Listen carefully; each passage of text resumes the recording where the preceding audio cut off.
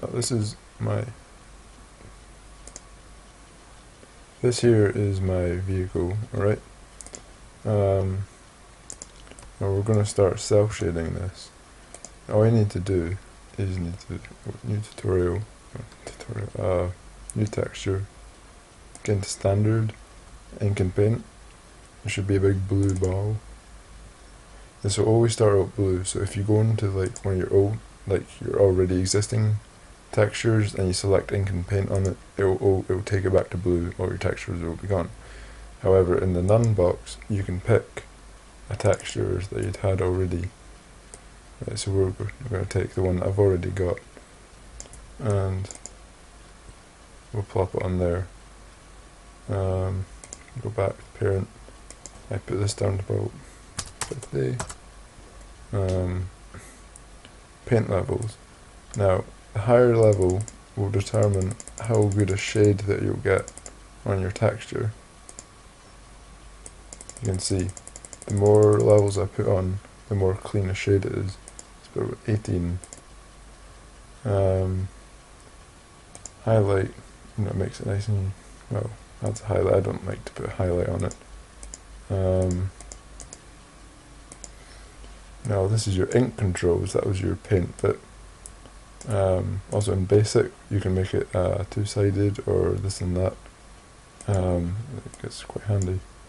Now I usually put ink quality up to, variable width minimum 0.5, maximum 2, and we're going to get, we're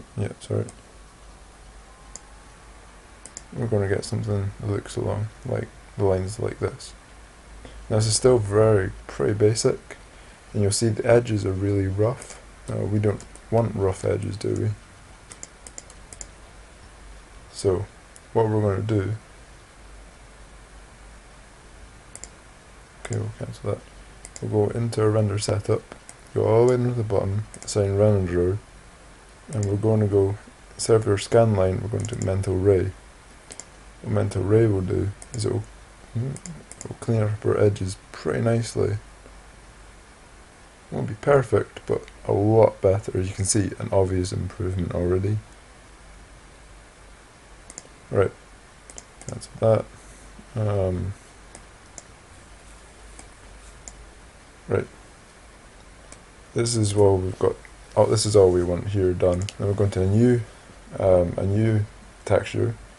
Now we're going to our standard, and when we've put on our mental ray thing, we'll have a lot more options to choose from.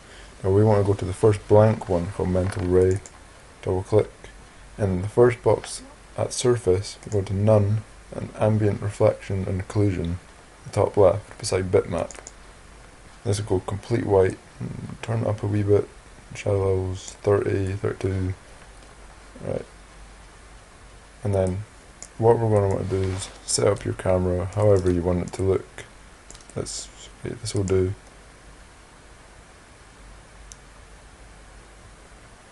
Just wait a wee bit. I really like this mental ray renderer. Right. I haven't set it to all of the objects, so of course it's just the middle one.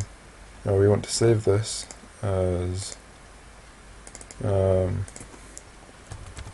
car01 JPEG and save. Alright, now we want to get our ambient occlusion. Select all items. I would expect that you might want to put a different cell shade for each item, so now you're going to want to keep the pretty much the exact same camera angle, or you're going to have to. I'm going to save the image.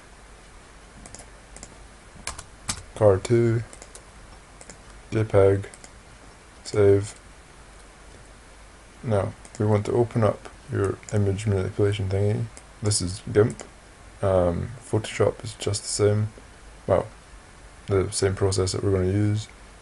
I'm going to open up our pictures, renders. Okay, something's gone wrong with that render there. Render it again.